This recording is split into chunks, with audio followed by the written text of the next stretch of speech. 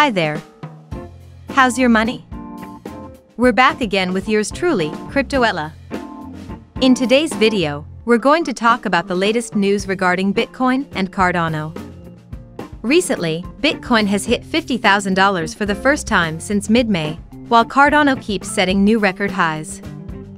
Bitcoin, or BTC, revisited the $50,000 level for the first time since May 15 at 2:41 a.m. Universal Time coordinated on the Bitstamp exchange.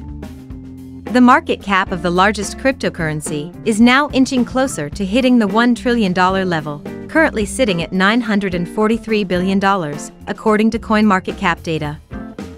Bitcoin is on track to record its second consecutive month in the green after plunging to the mid-$28,000 level in June. With that being said, the flagship coin is 22% away from reaching its current all-time high of $64,804, which means that the cryptocurrency remains in a technical bear market for now. This latest increase continues a recent climb back toward high points seen earlier this year. The last time Bitcoin's price was $50,000 or more was in March, before hitting its all-time high above $60,000 in April. The April high was followed by a decisive drop to under $30,000 as recently as July 20th. But given the crypto's history of volatility, this increase doesn't guarantee a long-term reversal. Bitcoin's price is just as likely to fall back down as it is to continue climbing. The price swings are going to keep happening, and experts say there's something long-term crypto investors will have to continue dealing with.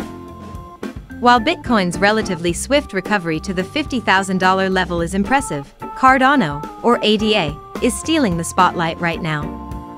The native token of the top proof-of-stake blockchain has just hit yet another all-time high of $2.84. Cardano, as the native cryptocurrency of the eponymous proof-of-stake blockchain, hit a 12-week high of $1.99 last week on the OKX exchange.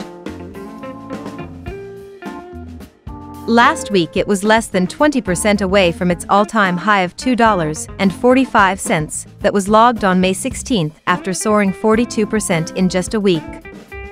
Notably, Cardano is the only top 20 cryptocurrency that is in the green right now, according to CoinMarketCap data. ADA is now on track to snatch the third spot from Binance Coin, or BNB.